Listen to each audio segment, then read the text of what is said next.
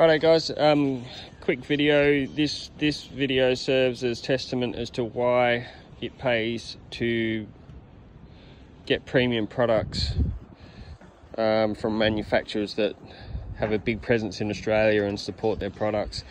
So this house here has about an 8-year-old solar system, and the panels have got water ingress. I was actually introduced to this job as a warranty claim to replace one panel, which was that one up there.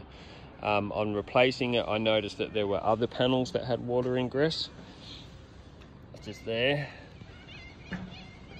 You can see the corrosion on the bus bar at the bottom there, and you can see the water line. And this one here is quite bad as well. All right. So I wasn't surprised that the whole system shut down again. So what happens when water gets in the panels, it creates a earth isolation fault, and the DC power, or sorry, the DC voltage in the panels tracks to earth. The inverter notices that there's an earth isolation fault, and the whole system will shut down. And that's what's happened here. So if you had a cheap panel with a small presence in Australia who didn't really care about the reputation, they're just smashing out volume at low prices, and same goes for the retailer and installer, then you'd be left to fight your own battle on this one. What they would do is they'd say, yes, no worries, we'll replace the panels for you. Here's a 2-page checklist of what you need to get an electrician to go to site to do, and they'll want you to remove each panel, test each panel, report back on each panel, send all that information off with photos, and that whole exercise will cost you a lot of money. It will cost you that much money that you will just quickly decide that, okay, well, that's not going to work, it's not worth it, I'm just going to replace the whole system at my own expense. So this system's about 8 years old, 6 to 8 years old. Off the top of my head. This is the second owner of the home, so it's not the original purchaser, but the manufacturer is still standing by their product and contributing very heavily towards the cost of the system removal and replacement. It's a 2-story house. It's a very steep roof, as you can see, and so we've got edge protection and scaffolding up here. So the overall expense, if you had to do this yourself out of your own pocket, would be huge. So these owners are new owners.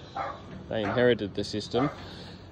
Are very lucky that the manufacturer is contributing to the product and the replacement.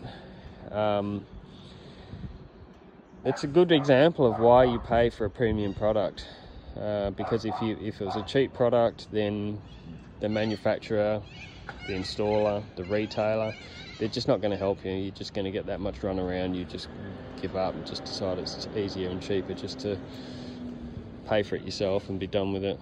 So guys, if you're staying in your house for more than 10 years, do some good research on the products you're using, because it pays to spend an extra few $1,000s initially and get a good quality product that's going to have you back. Righto. That's it. I've got to get cracking. Thanks for watching. Righto, so day 2 on this job, removing the warranty solar panels and replacing them. All the solar panels are now on the roof. I've done the top story, which was quite a challenge. Had to walk them up that ladder there with a harness on, of course. And these ones here were also quite a challenge, as it's a really steep roof. So on your own, it's pretty difficult because you keep sliding, obviously. But it's done. They're all good. All new panels, nice and replaced. And what I've got here is a running board, because I didn't want to dent this section of roof and only had the one board. So I've actually used one of the old solar panels to walk on. Now, this brings me to a question I get asked and I see quite a lot, and that is it okay to walk on a solar panel?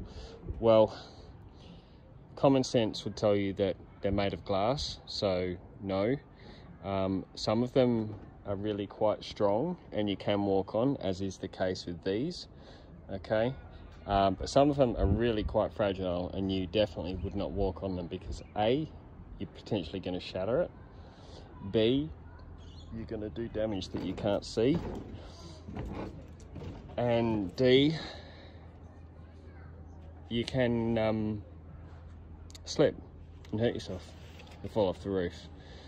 So I remember seeing a video on YouTube from this clown in America called Jerry Rig, and he's taken selfies of himself sitting on the solar panels and walking on them. That solar panels are actually pretty fragile, but that's not the case. I am currently walking on top of some, and I weigh about 200 pounds. Now obviously this isn't something you want to do on a regular basis. They are made of glass, but still, can't be a Jerry Rig Everything video without a durability test. Don't do that. You will damage your panels, and it's damage you can't see. It creates hot spots, it damages the silicon cells due to pressure, and it can also cause exactly what I've done here, and that is replacing these panels because of the water ingress.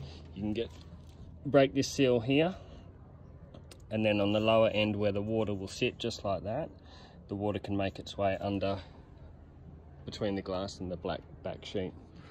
So don't walk on your solar panels. It's a very bad idea.